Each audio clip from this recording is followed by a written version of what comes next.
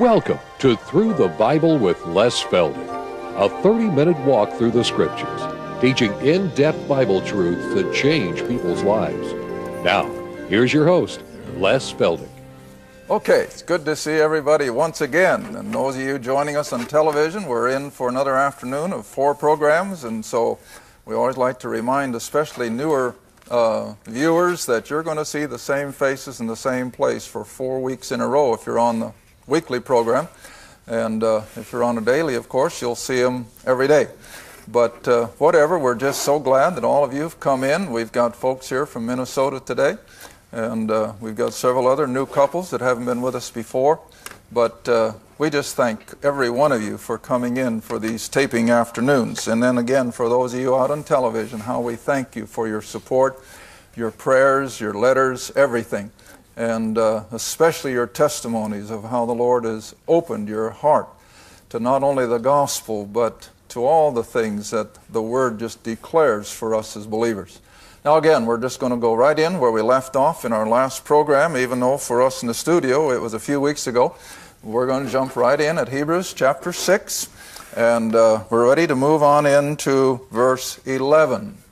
And just for a little bit of review, for picking up the flow, we have been coming through those verses that dealt with a portion of Scripture that has confused a lot of people.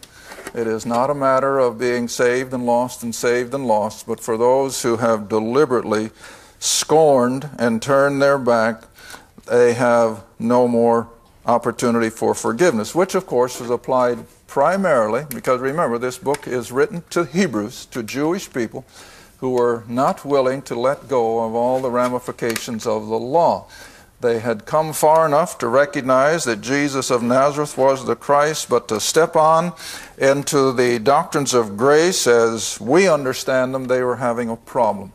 And then for some, of course, they just deliberately turned their back on everything and went back into Judaism, and that's why the term was used, there is no further repentance and sacrifices and so forth. Then we came on and we saw that in verse 10 where we left off, that God is not unrighteous. He's never unfair, and He will never forget the work of the believer in love. Now, before I go any further, I guess I might as well point it out right now, and you can do this in your own Bible.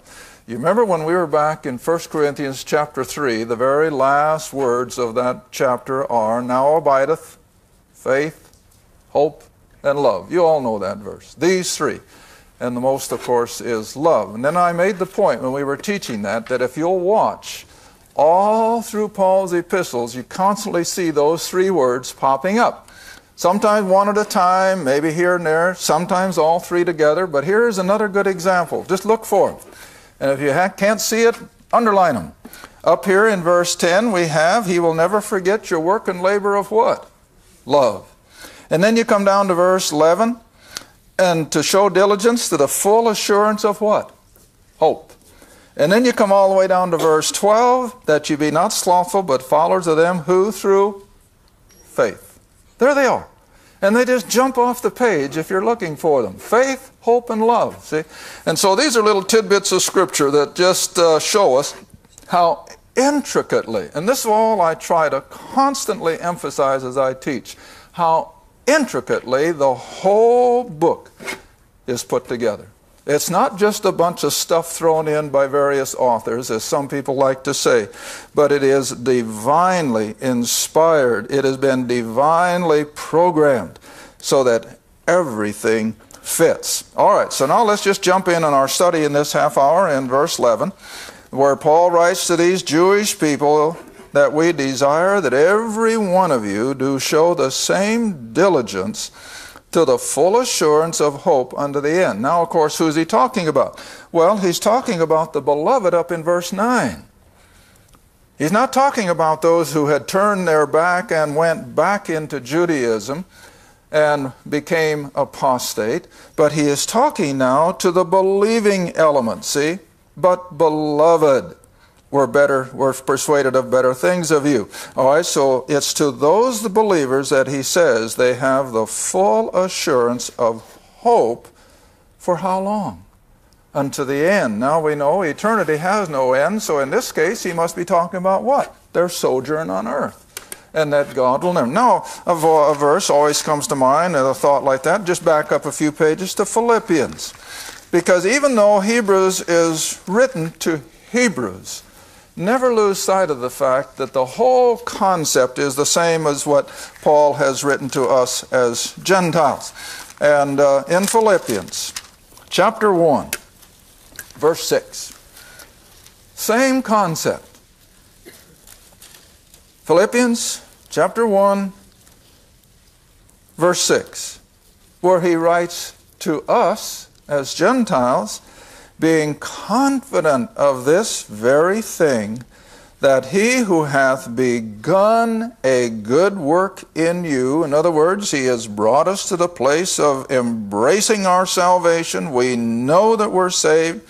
All right, and he that hath begun a good work in you will, now that's a promise, he will perform it until the day of Jesus Christ. He will never let us go. He will never forget about us or let go of us. All right, so the same concept here, coming back to Hebrews 6, is even with these Jewish believers who had stepped right on into this same concept of Paul's gospel now, that they were full of the assurance of hope.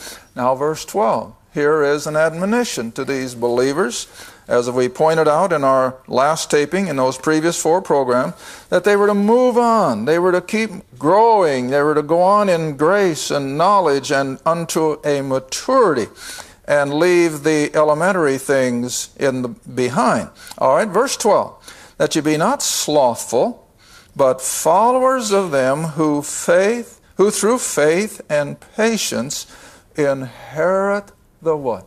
The promises.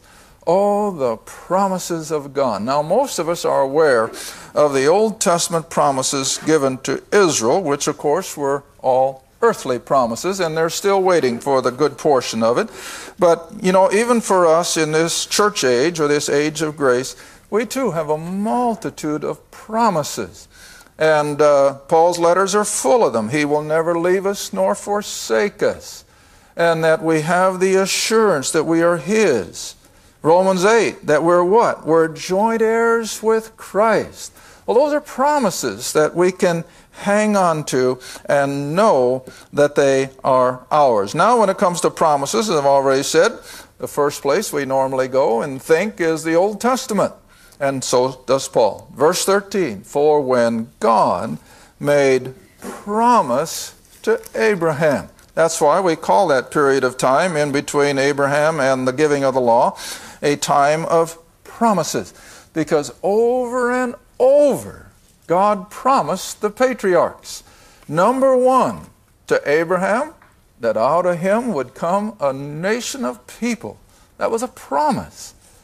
Next chapter, that he would give them a geographical area of land. That was a promise. And then later on, as he comes to King David, he gives David the promise that out of him would come the royal family, which would bring forth the Messiah. Promises.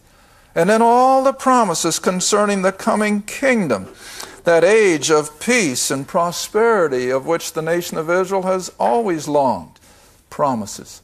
And so it's just to show us that when God makes promises, even though His wheels grind slowly, they grind surely. Okay, so read on in verse 13. So when God made promise to Abraham, because he could swear by no greater, he swore by himself. Now, you see, only God could do that. And so God can swear on the veracity of His own person that these things will come to pass. You know, I always tell people, don't ever give up on God just because things don't move as fast as we think they should. My land, how long did Abraham have to wait before he even got the first fulfillment of the promise of a son, Isaac? Almost 50 years, as far as we can determine. You can't put that in concrete because we don't know exactly how old he was when God spoke to him down in Ur. But we know he was 75 when he went from Haran down into Canaan, and we also know that he was 100 before Isaac was born. So it was somewhere between 25 and 50 years that Abraham patiently waited for the what? The promise of a son. Now, of course, we know in the meantime, he took things into his own hands for a short spat of weakened faith, but nevertheless, he came back and he waited until finally his wife Sarai brought forth Isaac.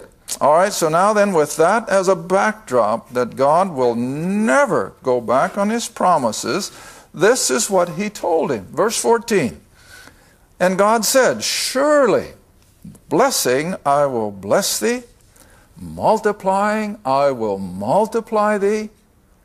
Now always stop and think, what are we talking about? We're talking about one man who is already 75 years old. His legitimate wife is already 65, already past the normal age of expecting children. And then God makes them wait another 45, 50 years. By that time you think they would have totally given up. But you know, isn't that the way it works? You know, I always tell people when they say, well, why do we have to go through pressures and so forth before God answers? You know, I always use the comparison. I don't know how many of you like to eat the blue Concord grapes like I do. But the first thing I do when I put a blue Concord grape in my mouth is I squeeze out the pulp. You know what I'm talking about?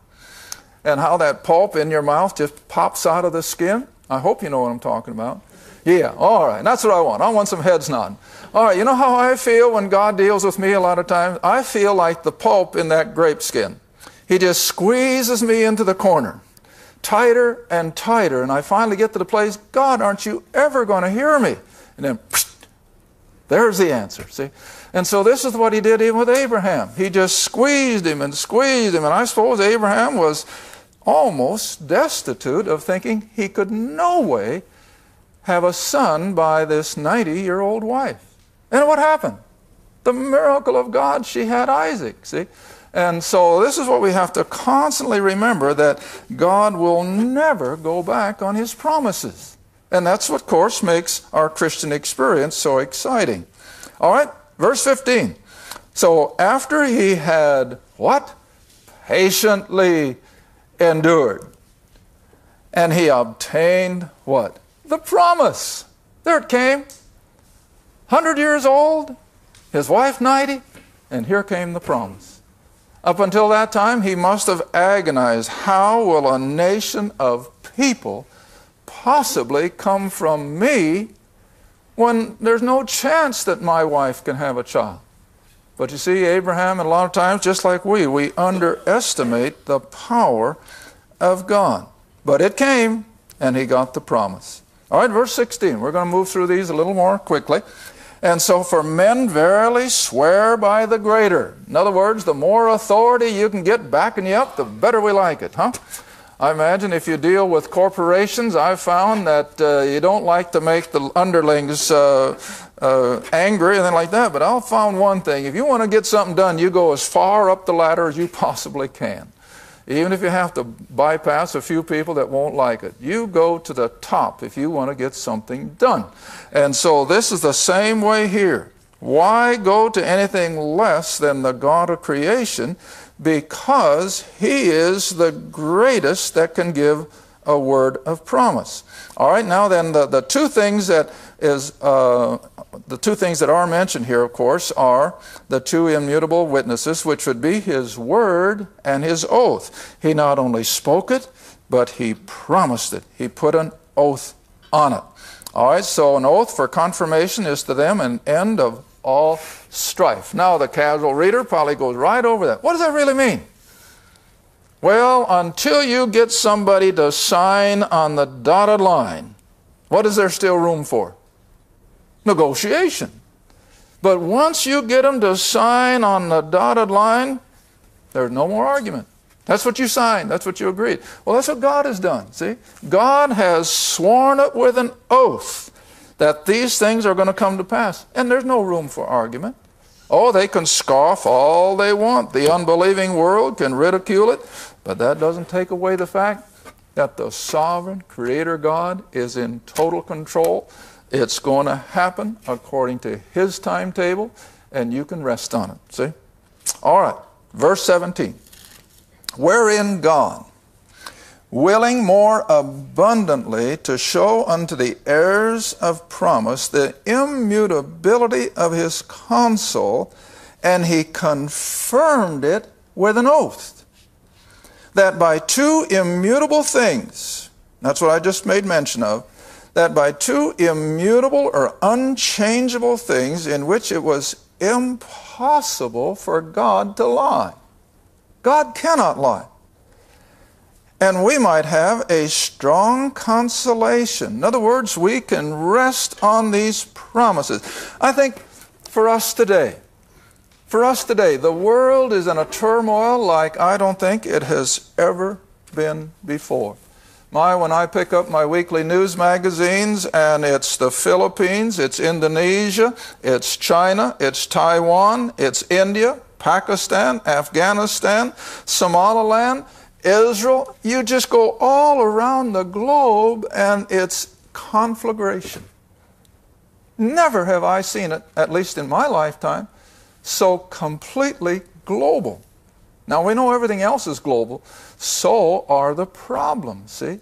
Now, the secular world out there doesn't have an answer for it. All they do is worry and lose sleep and wonder whether there's going to be another Enron tomorrow. They don't know. Well, we could care less because, you see, we haven't got all our money tied up in earthly stocks. We've got ours put up in heaven. And it's from there that we look for all of our final returns, see? But here we have it, that since God cannot lie, He has given us all these promises that, yes, all the turmoil of the world has to happen. It doesn't surprise me. I hope it doesn't surprise you. Because out of all this, you see, the world is just getting set. The stage is getting prepared for the coming of the Antichrist. And he's going to bring in a pseudo peace. He's going to bring in what they normally think the Messiah would bring. And so we know all these things are coming. And now, finish the verse. And so we are like those who have fled for refuge, safety, protection, to lay hold upon the hope set before us. Now, not many people would even think it, I don't suppose, but when I saw that word refuge as I was preparing this, what was the first thing I thought of? What's the first thing you think of? The cities of refuge. The cities of refuge in Israel's history. Let's go back to Joshua. Joshua chapter 20. Now that's right after Deuteronomy, remember? And Joshua has now taken up the reins of leadership, and Israel is moving into the promised land, and all the laws of civility are being laid upon the nation, how to get along with their neighbors, and as well as all the spiritual ramifications of the law. But in the midst of all of their civil law was a unique one. And that was that Israel was to establish 3 cities of refuge on both sides of the Jordan Valley. 3 between the Jordan and the Mediterranean, and 3 others between Jordan and the land to the east and up around the east side of Galilee. Now these 3 cities of refuge then were just exactly that. They were a place where they could flee and be totally protected. Not everybody, but a unique circumstance. All right, let's look at it in Joshua 20.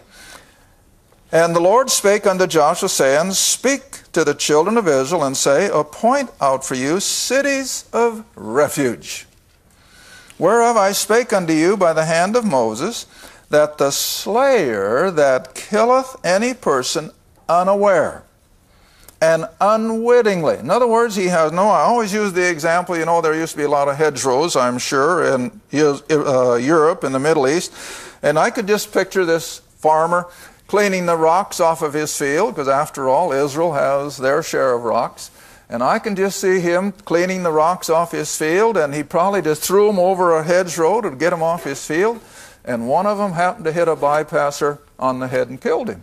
Well, he had no intentions of killing anybody, never even entered his mind. But the fact remained he had killed someone. So now what could he do? He could run to one of these cities of refuge, lest some avenger come and take advantage of him. Now that's the picture, see? Not anybody with any malice, no premeditation, but he has, without any knowledge of his own, killed someone unawares.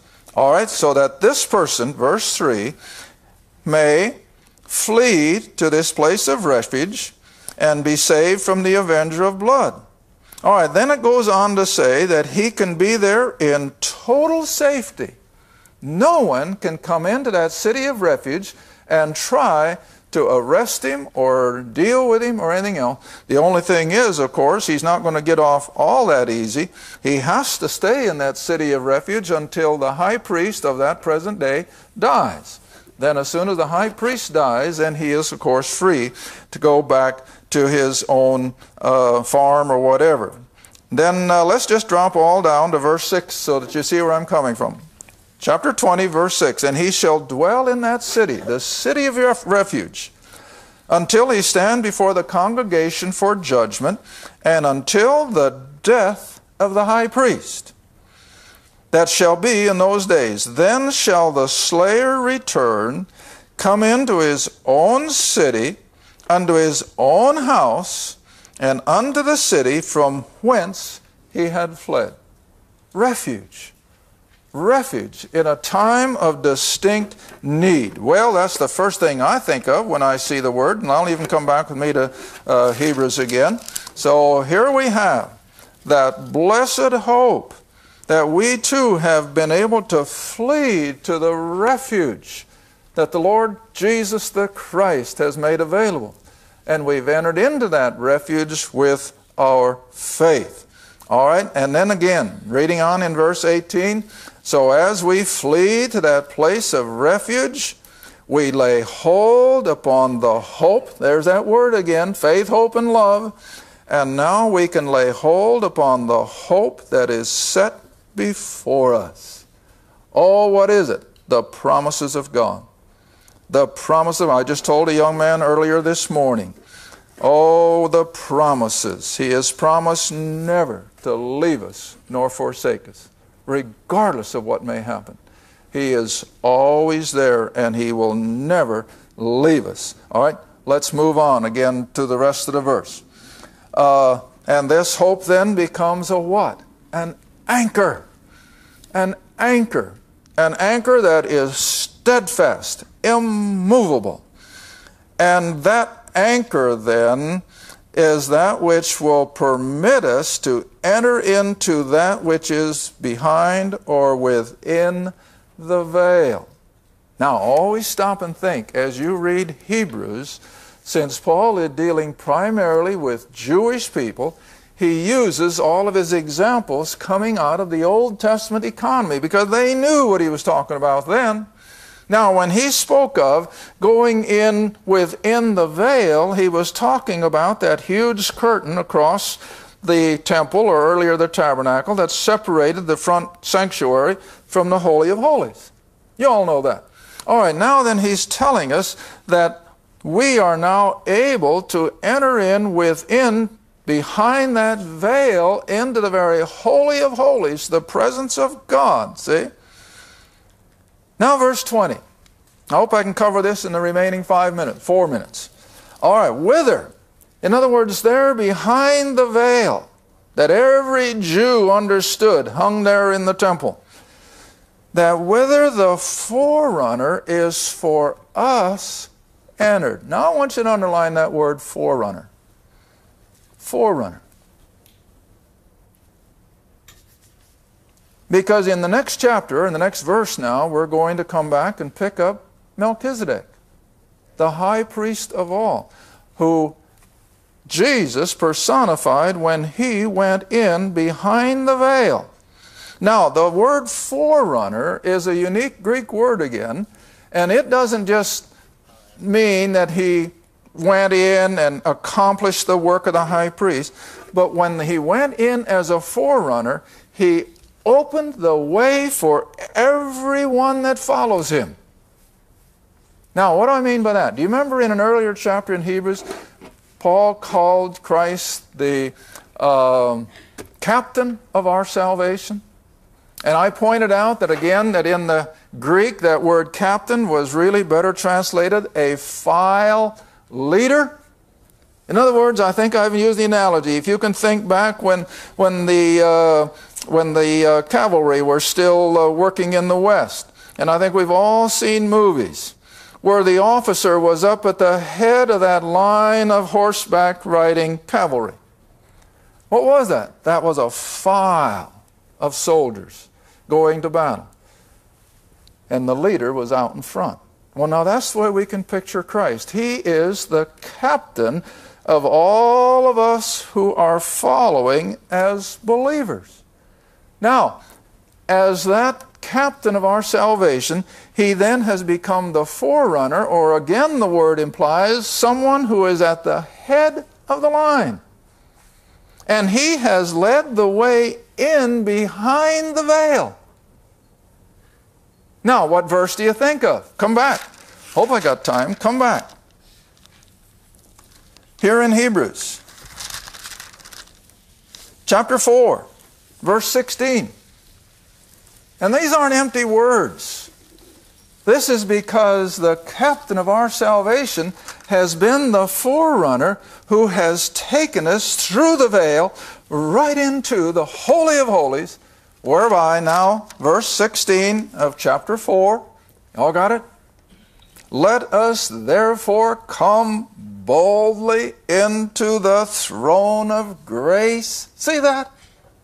That we may obtain mercy and find grace to help in our time of need.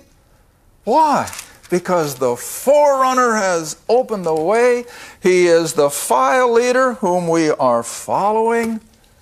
And that takes us right into the throne room. Now, when the high priest of Israel, when he went in behind the veil, there was nothing like that. He had to come back out. And no one else would dare go into the Holy of Holies except the high priest once a year. It was a closed room. But for us, the file leader has opened it up. The forerunner has gone ahead. And now we have complete access to God. We don't have to go through anyone else. Wherever we are, however we are, we can pray and know that He hears us. Okay, good place to stop. Thank you for watching Through the Bible with Les Feldick.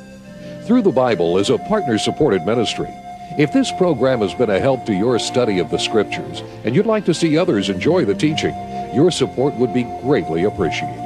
Write to us at Les Feldick Ministries, Route 1, Box 760, Kinta, Oklahoma 74552, or call 1-800-369-7856. Remember, all programs are available in printed form, audio cassette, and videotape. Be sure to tune in next time to Through the Bible with Les Feldick.